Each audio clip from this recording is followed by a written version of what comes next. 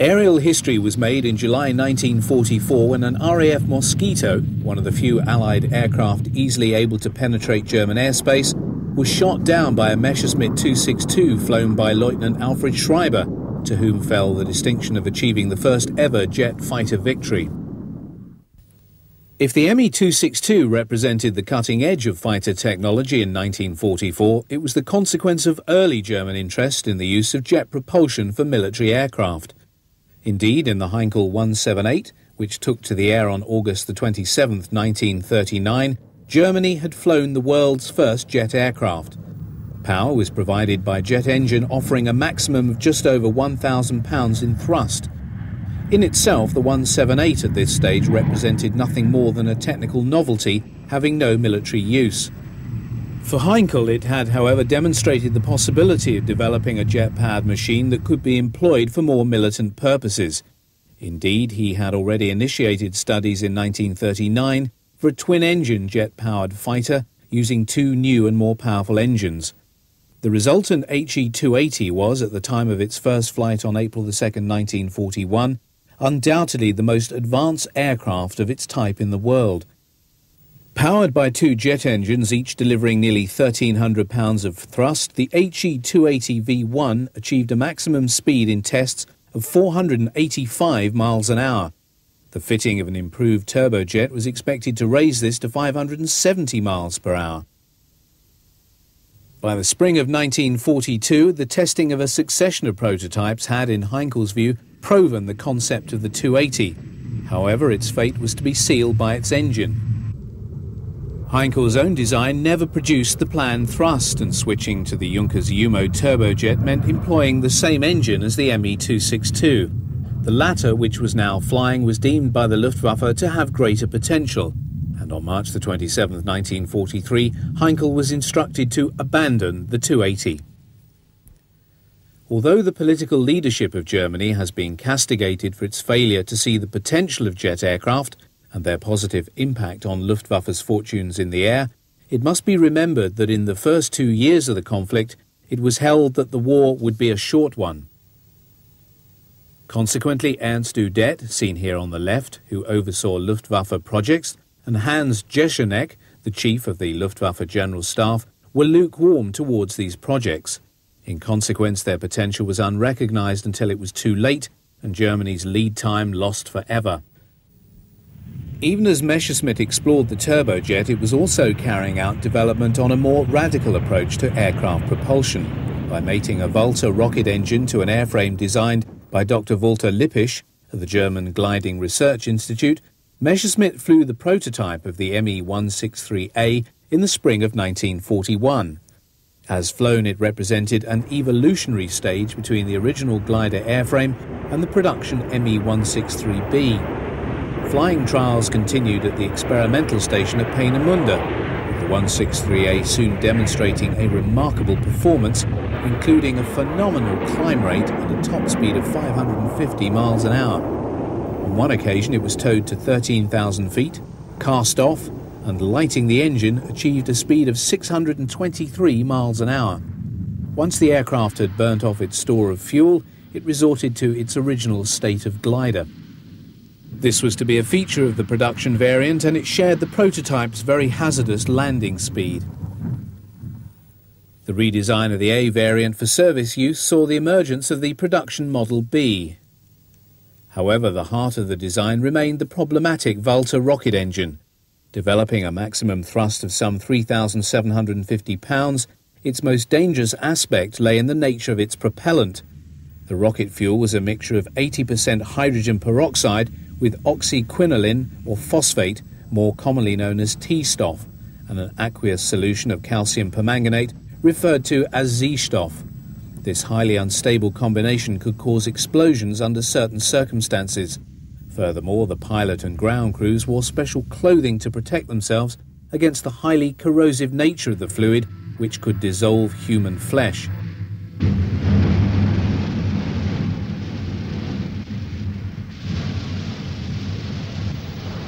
When tested on the ground, the engine was often cooled by water.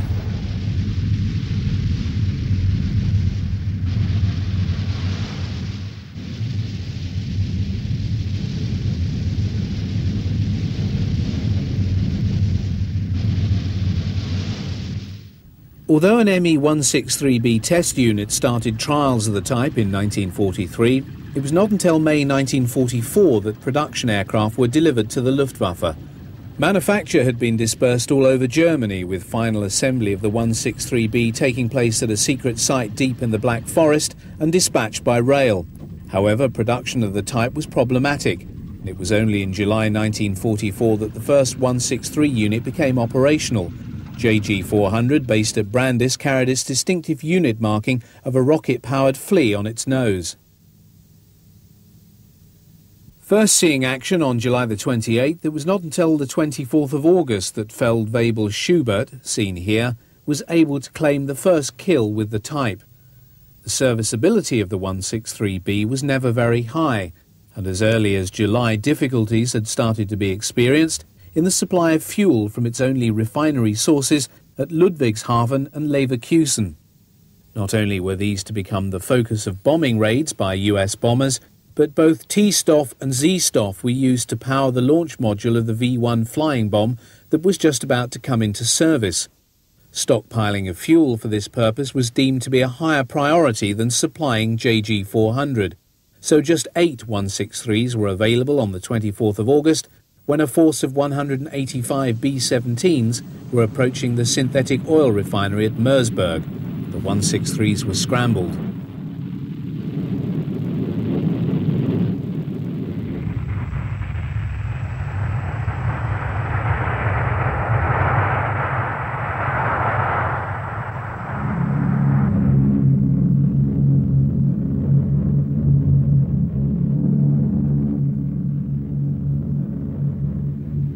Having climbed rapidly to height and to the rear of the formation, the 163s closed on the fortresses and opened fire with their 30mm cannon. The rapid speed of approach made only a very short firing pass possible. Nevertheless, Schubert was able to down 2 B-17s. Once the fuel was exhausted, the 163 made a very fast return flight to the base by gliding.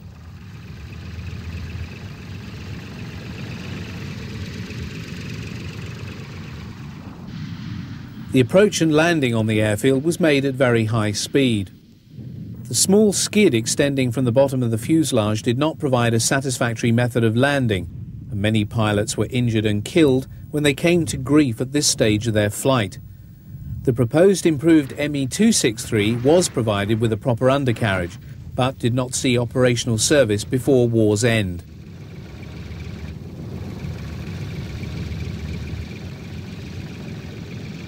Because of the danger from other returning 163, it was vital for each one that had already been landed to be recovered very quickly. A specially designed motorised trolley was provided for this purpose.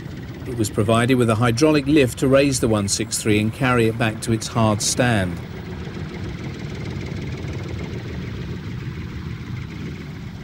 The aircraft was then raised up to enable ground crew to replace the wheeled takeoff dolly and so ready the Comet, as the type was now officially named, for its next sortie.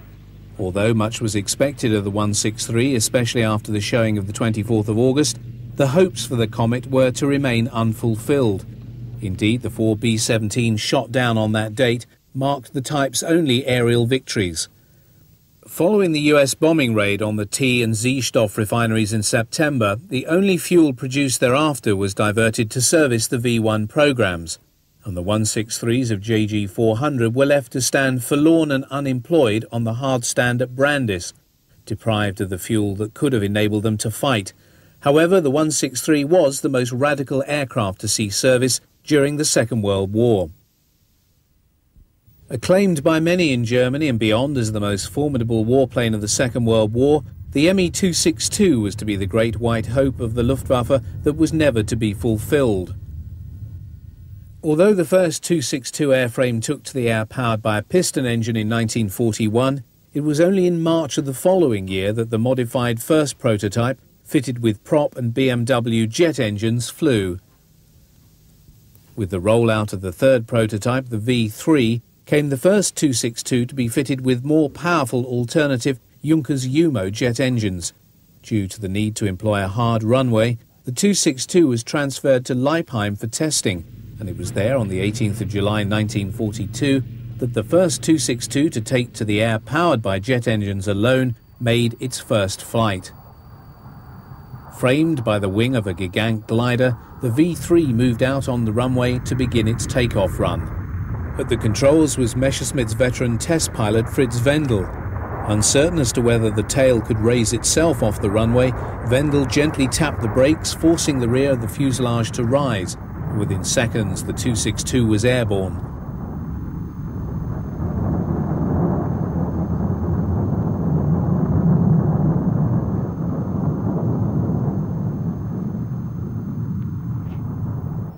On landing, the aircraft spewed out a lot of smoke, which appeared more dramatic than in reality it was. Although a number of small problems were discovered, the 262 was held to be generally satisfactory. Over the next few months, the wing was modified to give the 262 its characteristic constant sweepback. Prompted by the enthusiastic reports of one of his pilots, Adolf Galland flew the fourth prototype himself in March 1943. His reaction was ecstatic, like I was being pushed by an angel. In consequence, he recommended that all other fighter projects be cancelled and production concentrated on the FW-190 and the Me-262 alone. Galland's wishes in this matter could not be accommodated so easily. In November, following a demonstration, Hitler ordered that not only should the aircraft be given the highest priority, but that it should be built not as a fighter, but as a bomber. Goering had assured him it could be equipped to carry bombs. He also demanded it be available to contest the expected Allied landings in Europe. Messerschmitt was unable, however, to surmount the technical difficulties with both airframe and engine in order to get the 262 in production either as a fighter or as a bomber in any quantity by June 1944. The latter began to leave the production lines in July and entered service with KG-51, thereafter named Commando Schenk, and first saw action over northwestern France in August 1944. The bomber variant was named Stormbird to distinguish it from the fighter version, which was christened the Swallow. Two 551-pound or a single 1,102-pound bomb could be carried on under fuselage racks, whilst it retained the nose armament of four 30mm cannon. Notwithstanding Hitler's own insistence and the politicking from other persons also demanding that the type be produced as a Blitz bomber, the principal concern of many in the Luftwaffe was to see the 262 in service as a fighter. First deliveries of the Swallow actually preceded those of the bomber variant, with the 262 test detachment, under its first commander Hauptmann Thierfelder, making its first operational sorties in April 1944. With his death, leadership of the detachment was passed by Galland to Major Walter Nowotny, the ace of the Eastern Front, after whom the unit now became named. It was a 262 from Commando Nowotny that was employed in the making of this training film for new pilots converting to the type. This was very necessary because the 262 required a different approach than when handling a piston engine type, and the technical superiority of the jet did not automatically confer itself on the pilot. Although a high-speed aircraft, it accelerated slowly due to the still temperamental nature of the UMO engines. Throttles had to be opened slowly, otherwise the pilot could find the engine suffering a compressor stall, burnt-out turbines, or total failure. Once in the air, he could not use the plane as just a faster 109 or 190. Dogfighting was not possible in the 262 by virtue of its large turning radius, which meant that a Mustang, Thunderbolt, Spitfire or Tempest could turn inside it. Diving attacks from the rear to gain speed would allow 262 formations to easily penetrate an enemy fighter screen and allow them to hit the big US bombers employing their heavy nose armament.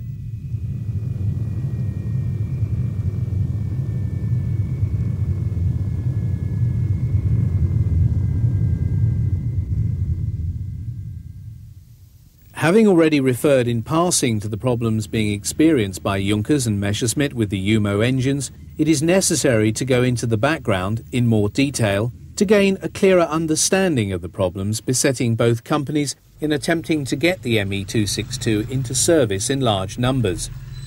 Although the importance of the Me-262 to the Luftwaffe's future had been recognised as early as June 2, 1943, with the go-ahead to release the type for production as a fighter, This decision had taken no real account of the severe technical problems still facing the manufacturers of the aircraft and its engines. Some measure of these can be gained by noting that 6 months after this decision had been taken, only a further 23 Me-262 airframes had been manufactured by Messerschmitt, and even these were not flying due to a lack of engines. Junkers was having very great problems overcoming just the technical difficulties with the engines without even beginning to grapple with those entailed in gearing up to produce them in the quantities needed to power not just the Me-262 but also the Arado 234 bomber. At the heart of Junkers' problems with his jet engine lay those generated by the declining war situation facing Germany, over which it, as a company, had no control and could not surmount. The UMO 004 jet engine was, at this time, the most advanced of its type in the world. As a state-of-the-art power plant, it required precision manufacturing of parts made from specialized and valuable metals, able to withstand the greater stresses and temperatures associated with jet engines. These included nickel and chromium, which were no longer obtainable by the Reich in 1944. In their place, Junkers had to utilize inferior materials in the manufacture of vital parts, or use what little store of strategic metals they possessed in a far more frugal fashion. For example, under normal circumstances, the combustion chamber would have been constructed of aluminium, but with the shortage of this vital metal, Junkers had to manufacture the same part from steel and impart a thin sprayed layer of aluminium to the inside surface to help it withstand the heat. In consequence, the 004 engine possessed a service life of barely 10 hours before it seized up. Problems with the compression flow resulted in compressor stalls. The fuel supply to the engines was also extremely difficult to regulate. If fuel was released into the turbine too quickly by the pilot, it would induce a flameout. These numerous problems thus lay at the heart of the inability of the Luftwaffe to deploy the Me-262 in the desired numbers. Hitler's insistence that the aircraft be used as a bomber and not as a fighter is therefore seen in its proper perspective as being incidental to this central problem and not a cause of it. While German ingenuity had produced an extremely advanced aircraft, her war industry was unable to overcome the debilitating problems associated with the manufacture of its power plant that was the prerequisite to its deployment in the reliable numbers necessary to ensure its success in the air war over Germany. As the war situation deteriorated still further and the strength of Allied bombing increased, as pressure built from Hitler to get his Blitz bomber into service, it was decided in June 1944 to forgo any further major redesign work on the UMO engine, freeze the design with all of its faults and begin full production. It was this decision that saw the beginning of deliveries to the Luftwaffe, with 28 Me-262As accepted in June, 59 in July, just 20 in August, 91 in September and 117 in October. In total, the Luftwaffe had received 315 by the beginning of November 1944. However, it was still the case that almost all the 262s being produced were earmarked for fighter bomber duties. Hitler could not be moved on the matter. Within a month of his appointment, the new Luftwaffe Chief of Staff was pressing Hitler to release the 262 for service solely as a fighter. The only concession the Führer made was to allow every 20th aircraft to be produced as a fighter. This was unacceptable to General Kripe, and it was on this issue he tendered his resignation in September. It was only in November that Hitler finally relented and gave the go-ahead for the 262 to be produced as a fighter.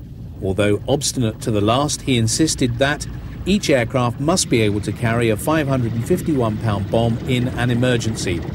So bad was the war situation by this time that the Luftwaffe and Messerschmitt ignored his command on the matter.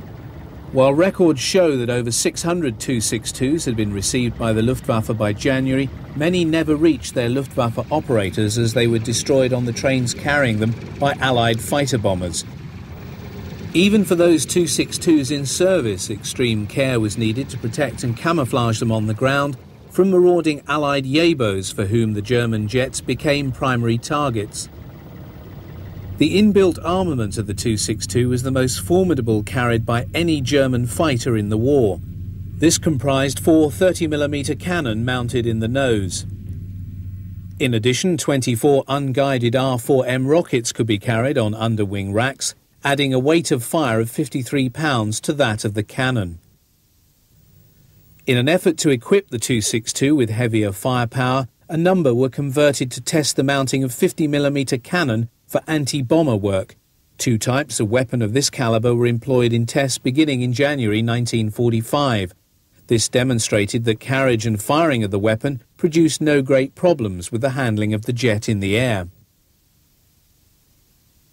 Based at Akma near to the Belgian border, Commando Novotny was too close to Allied air bases to work up the new fighter free from interception. Allied fighters soon discovered that the 262 was at its most vulnerable when landing and taking off and bounced them, so protection flights of Me-109s and FW-190s had to be provided. Galland was visiting Akma to talk with Novotny when the young commander and fighter ace was killed. On the 8th of December 1944, with Galland still at the base, he took off in his 262 to attack US bombers. With his aircraft having been hit, Novotny tried to regain the base, but he was in an air battle with Mustangs with only one engine working. His 262 plunged out of the skies and dived vertically down to its destruction. As a darling of the propaganda department, he was given a state funeral, dead at the age of 24 with a total score of 258 victories, making him the 5th highest scoring fighter pilot of all time. His command was dissolved to become the new 262 unit JG7. Me-262s continued to operate through to war's end, and March 1945 was to see their most successful employment. On the 18th, 37 262s engaged 1,221 bombers, escorted by 632 fighters attacking Berlin. 12 bombers and 2 fighters were shot down by the jets, which used the R4M rocket for the first time. On the last day of March, 262 shot down 14 Allied bombers and 2 fighters for no loss to themselves. In southern Germany, JG-44, the special 262 unit commanded by Adolf Galland, now sacked as Inspector General of Fighters, also engaged in combat flying out of Munich Rhine. Although a grand total of 1,200 262s had been accepted by the Luftwaffe by early April, less than 200 had actually been allocated to units. In this extremely rare piece of film, an Me-262A 1A/U3 Recce variant is seen just after its return to base from a photographic sortie. This particular aircraft belongs to Neuhauf-Clarungsgruppe 6, which was originally designated Einsatz Kommando Braunegg and was serving in northern Italy in March 1945. A mere handful of this variant was built, the maximum number in service at any one time being 7, recorded on March the 31st, 1945. A window is incorporated in the pilot's floor so he could see what he was photographing, the nose cannon having been removed to fit a variety of camera options. Some pilots did opt to keep a single 30mm cannon alongside their cameras.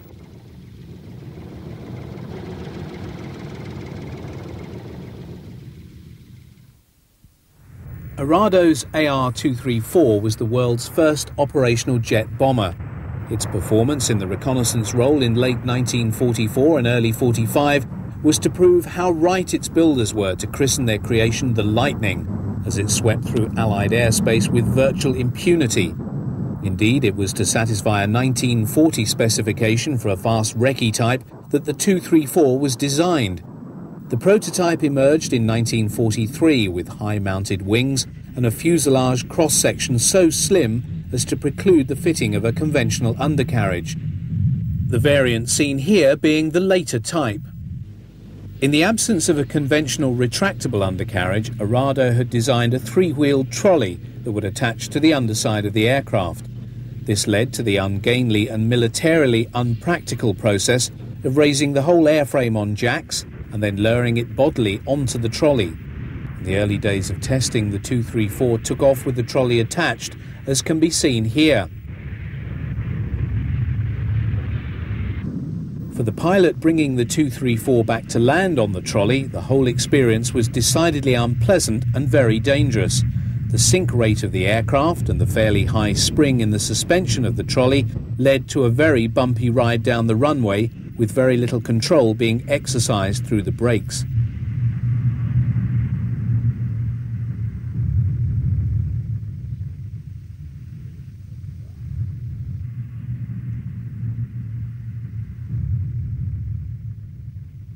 By the end of the runway, the pilot has lost control and the aircraft pulls off onto the side and swerves onto the grass.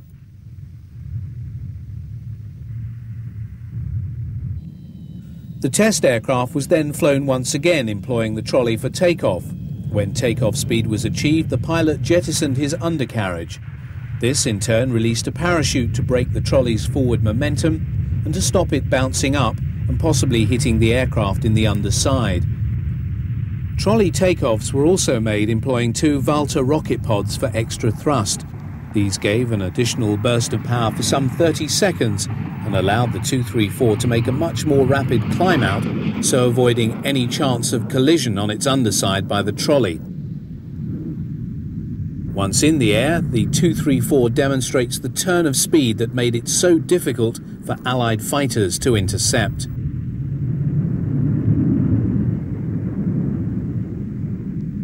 While few could doubt the sparkling performance of the 234, its use of an under-fuselage skid and 2 smaller ones mounted under each engine when landing severely restricted its operational usage. It was thus accepted that the Arado 234 would need to be redesigned to enable the fuselage to accommodate a more conventional retractable undercarriage. The V8 model of the 234A was equipped with 4 UMO engines to serve as a testbed for the proposed 4-engine C model. This would have the same airframe as the B variant, but would mount 4 UMO engines. The 8th prototype of the AR234 was also the first produced to the B specification. This was constructed with a slightly wider body that allowed a strong but narrow track nosewheel undercarriage to be fitted. Taking to the air for the first time on March the 10th, 1944, the 234B became the first production model, with deliveries to Sonderkommando Gotz taking place in September 1944. Aircraft from this unit were employed to fly over southern England. In the meantime, 2 of the earliest skid-equipped A models had already shown their worth by reconnoitring the Normandy bridgehead without interception. The bomber variant of the 234 first saw service with KG-76 in the Ardennes offensive and undertook abortive raids against the Remagen Bridge in early 1945. The bulk of the 274 built were B models. The Me-262 and the AR-234, in whatever variant, were 2 of the most remarkable aircraft to see service in the Second World War. When the Allies plundered the design offices of Germany's major aircraft companies, they found designs for a huge number of jet aircraft, many of whose features would find their way into the first generation of post-war jets.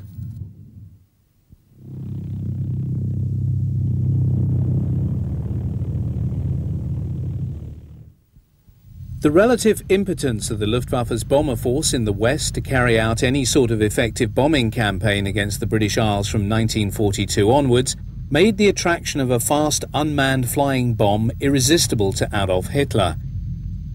In the Fiesler Fi-103 he had at last the Vergeltungswaffe, or revenge weapon, with which he could hit back and retaliate for the increasingly devastating raids conducted by RAF Bomber Command on German cities.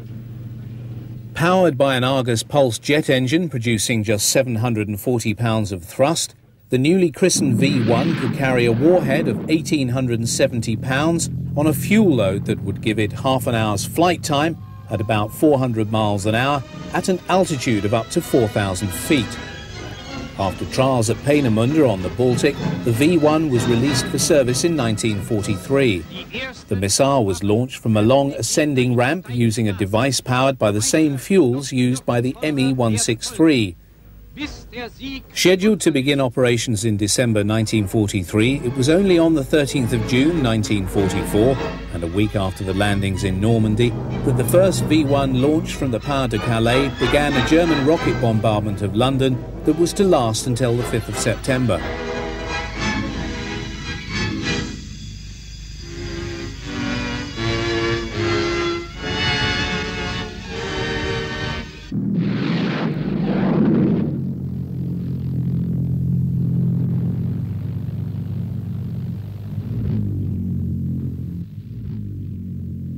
first missile to reach the environs of London crashed on empty ground. In the face of a mounting campaign of robot bombardment, British countermeasures focused initially on the provision of massed anti-aircraft batteries along the approach routes of the planes. Detachments of heavy 3.7-inch anti-aircraft guns, supported by the lighter 40mm Bofors, expended large quantities of ammunition in their bid to shoot down the V-1s. Although sometimes successful, the number of hits increased only when radar was able to provide fire control for the guns. A measure of the intensity of V-1 operations was that, in their second period of launchings between the 15th of June and the end of that month, no fewer than 2,442 were launched at London. Crashes and guns accounted for about one-third of these over the Channel. Another third either crashed or were brought down over southern England, while the remaining third, approximating to about 800 missiles, impacted on targets in and around London.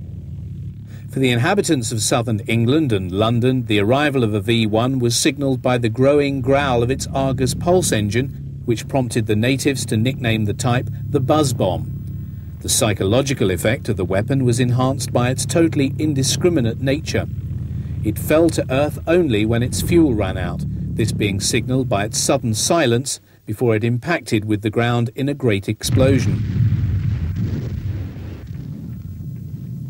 Although the populace of London displayed the same stoicism as in the Blitz of 1940-41, the V-1 still accounted for 2,441 deaths and 7,107 cases of serious injury during the campaign, as a result of an average of 53 missiles being launched each day against Britain's capital city. Even so, British intelligence was able to shift the targeting of the V-1s by feeding false information of damage to the Germans to help ease the bombardment. Aerial countermeasures provided by the RAF against the V-1 included the first use of the Gloucester Meteor F-1 jet fighter. Piston engine types employed to shoot down the robot aircraft included the superlative Hawker Tempest and Spitfire Mark 14s, with the latter responsible for shooting down over 300 of the buzz bombs. Restricted as they were to launch sites in the Pas-de-Calais by virtue of the limited range of the V-1s, the initial fixed ramps had been targeted and destroyed by Allied bombing even before D-Day. With the capture of that region by British and Canadian ground forces in September, the V-1 bombardment ended. However, the suffering of London was not yet over, as the Germans began use of a new weapon. Although the V-2 rocket, more properly known by its A4 designation, was an Army rather than a Luftwaffe project, it has a fitting place in this account of Germany's most advanced airborne projects during the Second World War. Rightly regarded as the instrument which gave birth to the modern rocket age, and the product of Nazi Germany's largest and most expensive military program, it truly represented the cutting edge of that nation's technology during the conflict. However, Albert Speer, the Third Reich's former Minister for Armaments Production, when reflecting on past events in the quiet of his cell in Spandau prison while serving a 20-year sentence for war crimes, candidly admitted that, notwithstanding the technical brilliance of the A4 program, it was, from a military and industrial point of view, a profound waste of Germany's resources. Having its origins in pre-war research, the program to develop a long-range rocket was to occupy thousands of scientists and army personnel on the secret testing ground at Peenemünde on the Baltic for many years. Progress in the light of the very advanced technical hurdles to be surmounted in the creation of such a new weapon was slow, and early prototypes of the A4 often came to grief.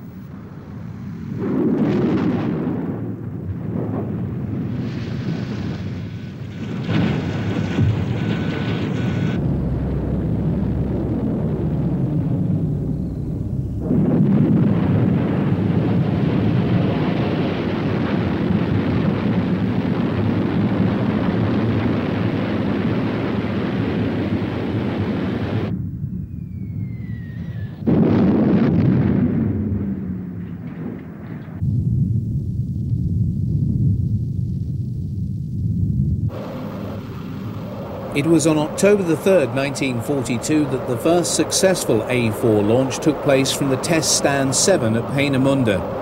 The rocket streaked skyward, breaking the sound barrier as it rose, and hurtled out seaward to land 120 miles downrange. Further development and testing continued, with the type becoming increasingly reliable, and even a once sceptical Hitler was coming to view the long-range missile as an operational possibility.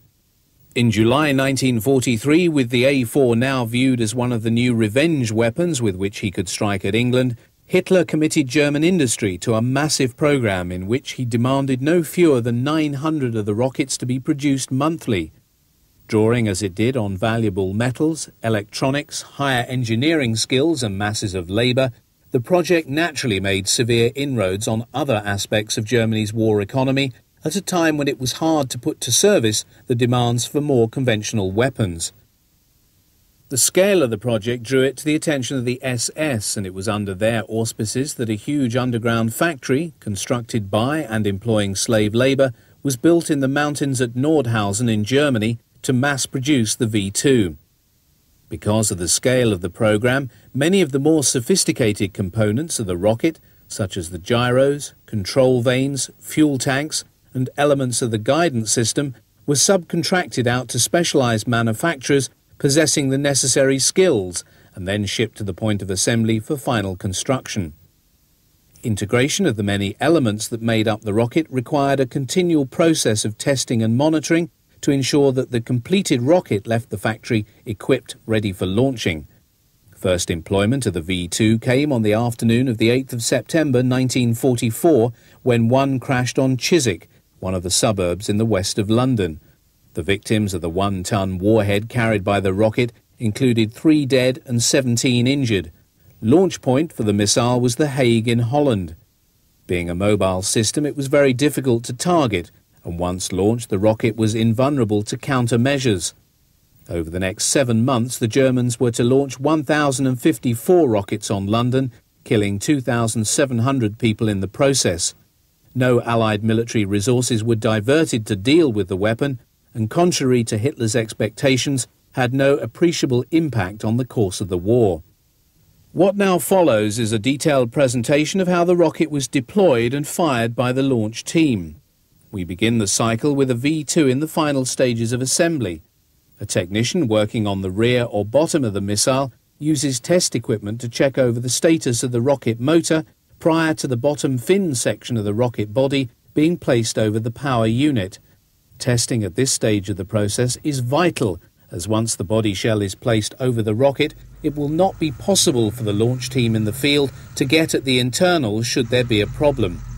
Already in the field are elements of the launch team. A heavy-duty Fawn 4x2 Zugmaschine tows the all-important liquid oxygen fuel container. Another vehicle tows a mobile generator.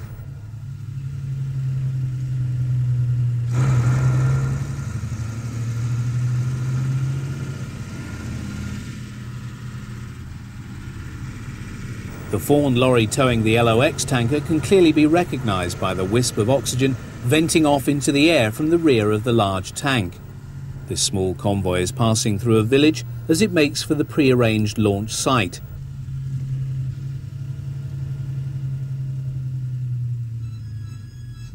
The V2 was a large piece of equipment and was at its most vulnerable when being moved from its place of assembly and completion to the front by rail.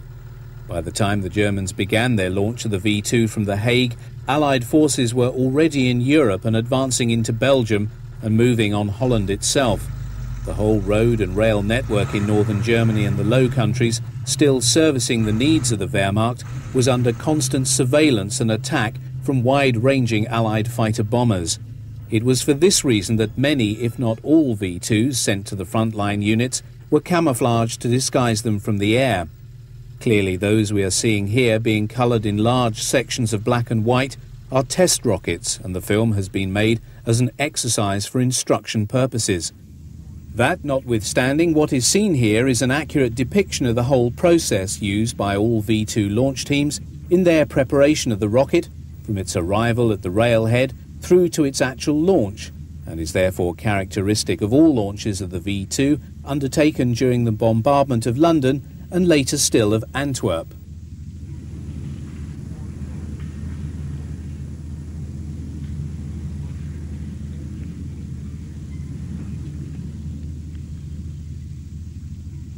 Using a mobile gantry, the rocket is manhandled by some of its ground crew from the train onto a purpose-built trailer. Of note is the lack of the warhead, which was transported separately from the main rocket body.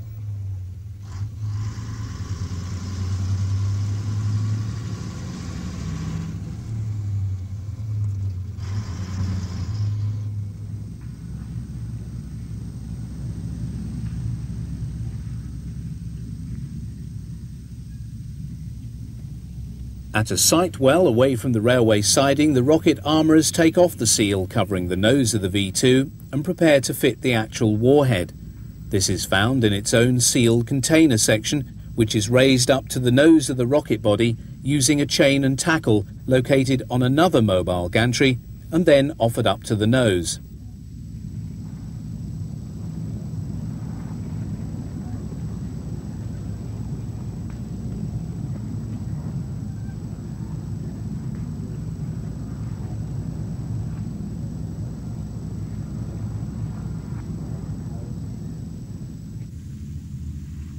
Great care is taken to align the warhead module with the main body of the rocket before a firm connection is made and the warhead assembly is locked onto the body of the rocket. The warhead weighs 2,150 pounds. Elsewhere, other members of the large V2 crew raise another telescoping trestle. These were standard issue devices and were also employed by the maintenance units attached to panzer formations, where they could be used to lift off the turret of a heavy Tiger tank during field repairs. The lifting capacity was about 15 tons.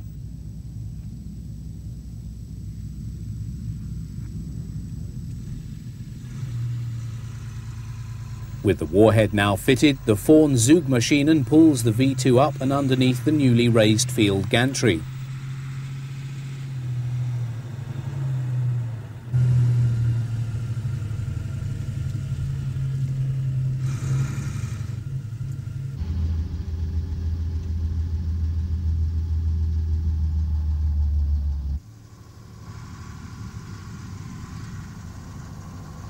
A second Vorn lorry drives up to park alongside the first.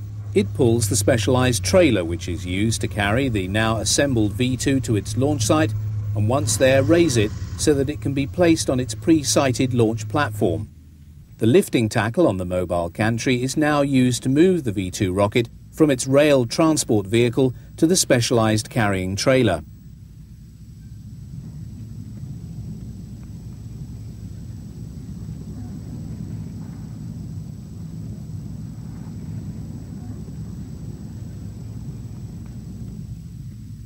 The slow progress of moving the rocket from one trailer to the other is indicative of the delicacy used by the ground crews in moving the missile.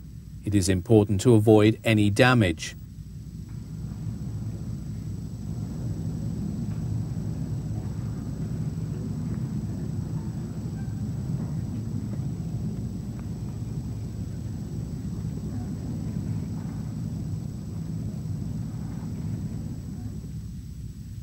Great care is exercised by the crew in locking down the V2 into its carrying cradle. Although empty of fuel, the warhead is now fitted and everything is done to prevent the missile parting from the cradle in the event of an accident. As can be seen, the rocket is securely locked into the framework of the carrying trailer.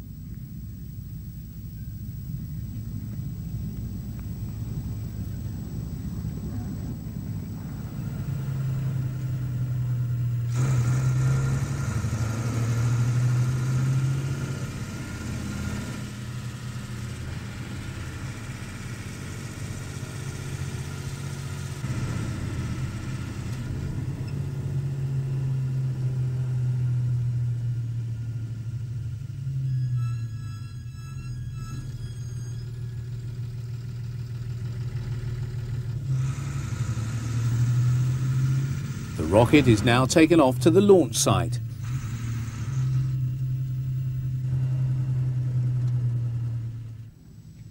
At the railway halt, another detachment of the crew responsible for the specialised task of fuelling the rocket arrives to connect the pump that will enable transfer of the liquid oxygen from the sealed railway container holding the cooled fluid into the mobile container, from whence it will be pulled by lorry to the launch site of the V2.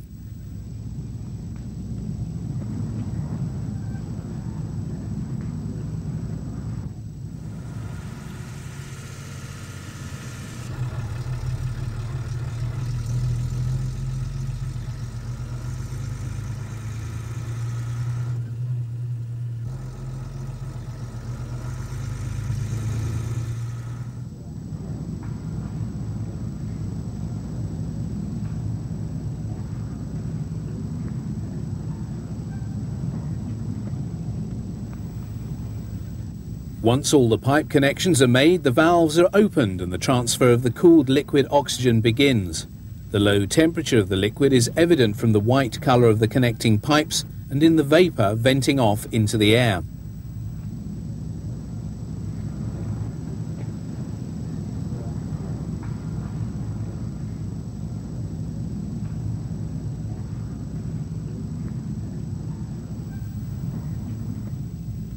At the chosen launch site, another Focke-Wulf pulls a trailer which carries the launching base for the V2.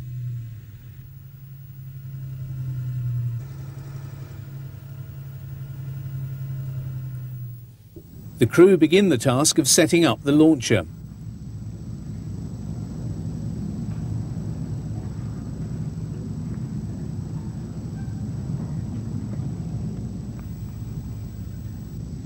On each corner of the launch platform is an adjustable telescoping support. They are lowered by crank and placed onto the ground in preparation for the arrival and erection of the rocket. While this particular exercise clearly employs a hard stand, which makes the task easier, in actuality the mobility of the V2 permitted it to employ any fairly level clearing in a forest to launch the rocket.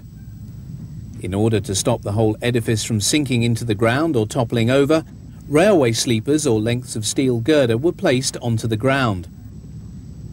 The crew would then rest the 4 supporting jacks of the launcher on these. Such methods were used in erecting the launchers in The Hague.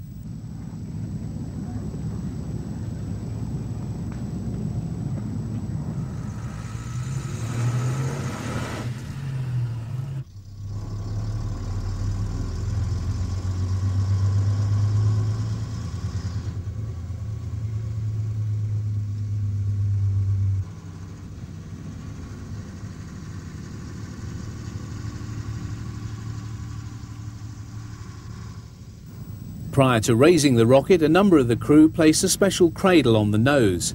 This will help in the final adjustment to the warhead just before the V2 is launched.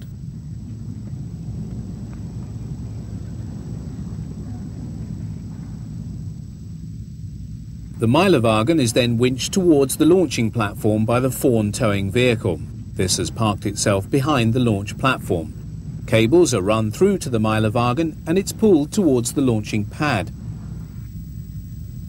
Having reversed the trailer so that the base of the rocket faces the launch platform, the Fawn then disconnects itself and leaves it up to the ground crew to literally pull and manhandle the trailer and V2 so that it arrives in exactly the correct position for raising. This process is then carried out employing the hydraulics on the trailer itself. This is a slow process as it's vital that the base of the 4 fins of the V2 align totally with the bottom of the launching platform.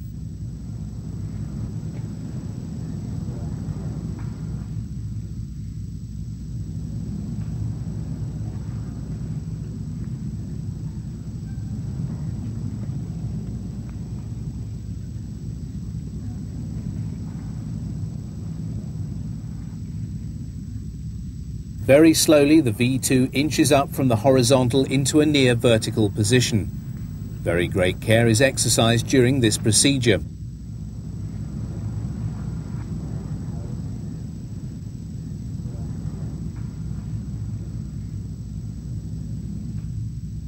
When the boom operator is certain all is well, the gantry is pulled away, leaving the V2 resting by itself and without support on its launching platform. At this stage of the process, the rocket commander gives the word by radio for the fuel lorries to make their way to the rocket for the next and most dangerous phase of the launch cycle to begin. The gantry is then manhandled away from the standing rocket by the ground crew. They also check that all is well by a quick but expert examination of the rocket and platform.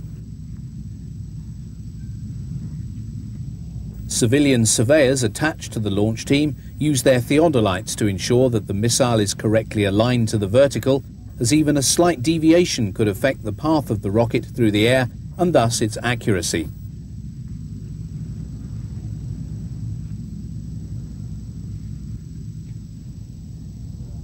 Another member of the crew now arms the warhead.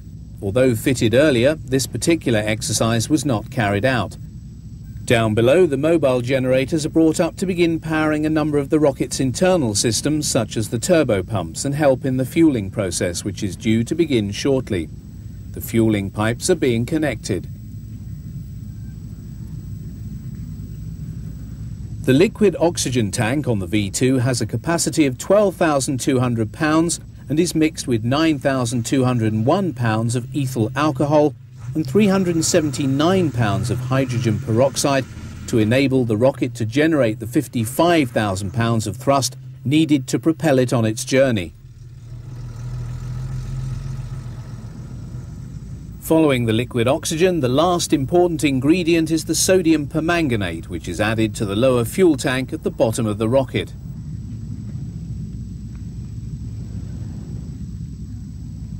The next step is to assemble the igniter, which works on the principle of the Catherine wheel.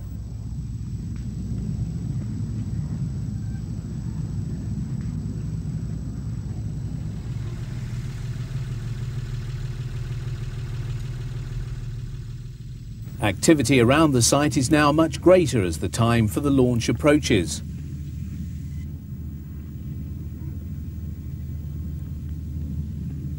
As the final adjustments are made to the base of the missile, including checking the motion and alignment of the guidance vanes, all vehicles and other personnel make their way from the scene to take cover.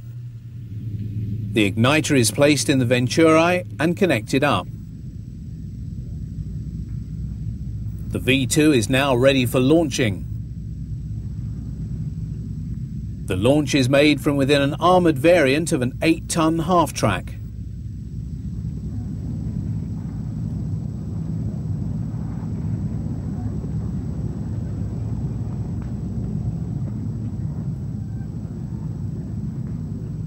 Schüssel steht, aufschießen. Belüftung klar, Zündung klar, Vorstufe klar. While of questionable military value, the V2 was undoubtedly a remarkable technical achievement. Perhaps the most fitting epitaph for this most potent of all of Germany's advanced aircraft and rockets were the words spoken by Walter Dornberger to Werner von Braun, the V2's designer, on the day of its first successful launch. Do you realize what we have accomplished today? Today, the spaceship was born.